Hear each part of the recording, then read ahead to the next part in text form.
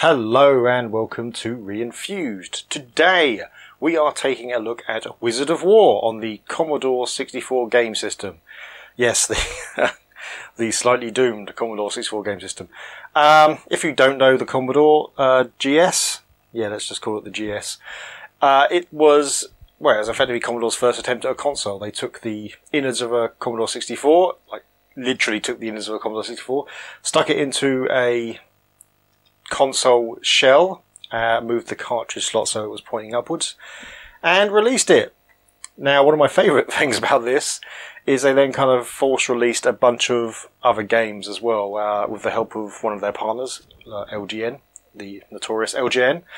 And one of the games they released was Terminator 2. Unfortunately, it was on a cartridge retrieval program, which required the keyboard to make a selection. So even though the label said that it was GS compatible, you could not use it on a GS because there is no keyboard.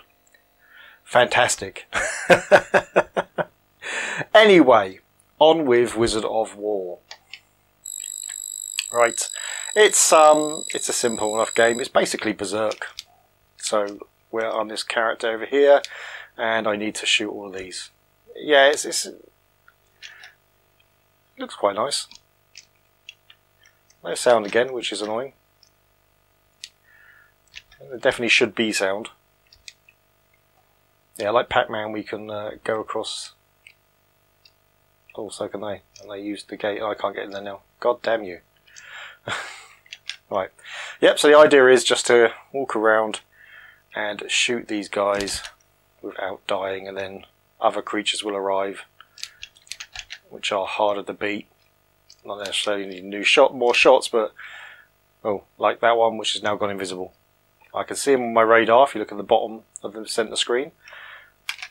Ah, there we go. Right, and this is basically level 2 then. Yeah, so this is well, this is the game. These things do fire, but we're on still on a fairly easy difficulty at the moment, so unlikely to be shot by them.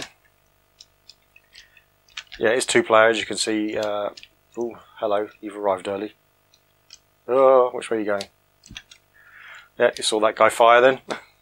Yeah, so now they're arriving a bit quicker, and there will be other ones as well, and there are more. Oh God! No, there we go.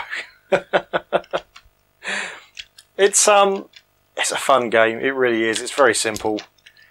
It's really Pac-Man with guns, but it's fun. And it works. Oh, hello. Warlock. Got him. Now the Wizard of War. This is the... Oh. Doesn't appear on the radar. Disappears and reappears at random.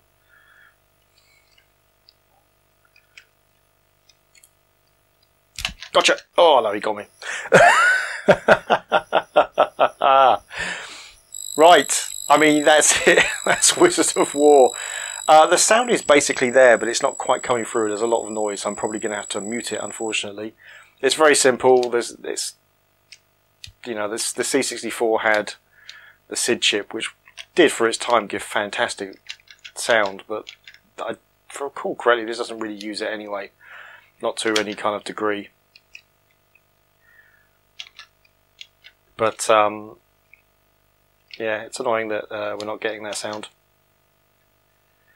But yeah, you know what? It's a fun game. God, I really am not used to using joysticks now. I'm very much used to using joypads. My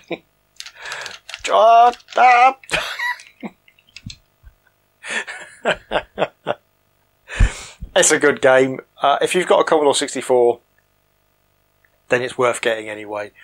I'd say it's better than Berserk, and Berserk is a game I really love.